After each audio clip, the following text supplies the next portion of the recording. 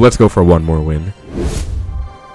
Alright guys, I am into the next game against ST. This guy has a lot of good finishes, so I'm a little bit nervous, but we're going to go for a great win. Another one. We've kind of been cooking with 3.0 a little bit. I've been playing mostly Bomber Bow, but 3.0 again is still in my heart, so I have to make it work. We see the Evo Zap first play, and the Bomber, you already know what this is. It's most likely going to be that Giant deck. Giant Pump, we all know, we all hate this deck. Yeah, Phoenix essentially confirms it. I mean, it could be P.E.K.K.A. in like some lucky universe where I get a P.E.K.K.A. player, but that's so unlikely that I doubt it. I'll just Tesla for the Phoenix, goes for the arrows, okay? I mean, that's okay.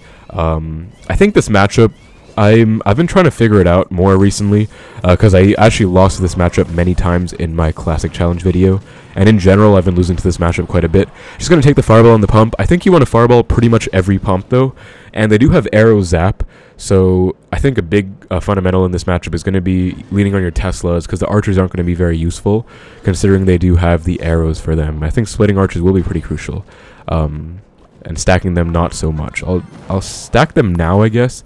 Let's see. And he might Bomber, so I'll try and catch that. Let me go Skellies. Okay, good catch. E-Spirit plus well, plus log. That was a beautiful Bomber catch, guys. As you can see, you have to know how to play against Evo Bomber. If they have it in cycle, which I knew this guy had just now, you have to be able to catch it and not let it get onto your tower, because that could have been a double bounce or even like 2 single bounces, really. And that would have been 600 damage. That would have been enough to already pretty much win him the game, because I need a lock from that point on to come back. So I'm really glad that I caught the Bomber. You have to, again, you just have to know. He goes for a Zap, pretty bad Zap. I mean, Duchess full counters archers by herself, so even if they're Evo. So there was no real need for that, no necessity, but I mean, I'm okay with it. I'll just Fireball the pump again. I'm just going to be patient, and we're going into double.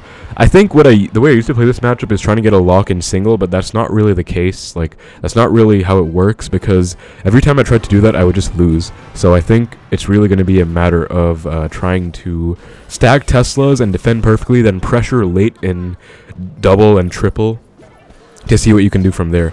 Gonna split archers because, again, I don't want to give him too much arrows value. Plus, he might go for the dual lane giant pressure. Gonna go for a nice log. Again, E-Spirit log, super crucial interaction. That's why we run E-Spirit now.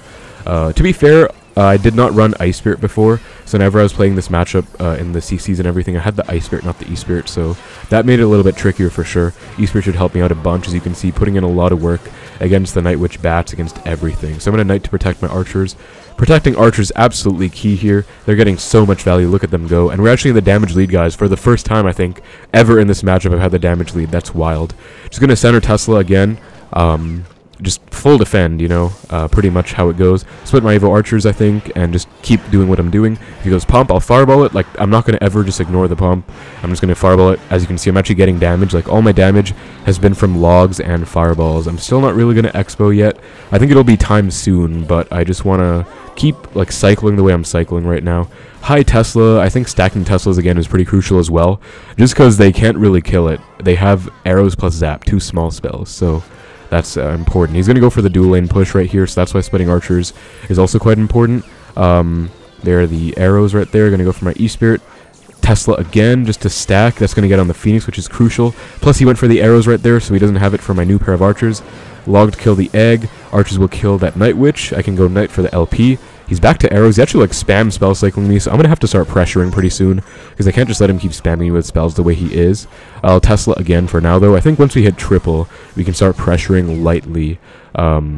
So, goes for the Night Witch. I think I might be able to Fireball that now, because we're about to be triple. Yeah, I think I can Fireball the Night Witch now, because once you hit triple, guys, they can't really pump anymore. It doesn't just get value. Like, it just doesn't get value. So, Fireballing plus logging all those Night Witches is okay.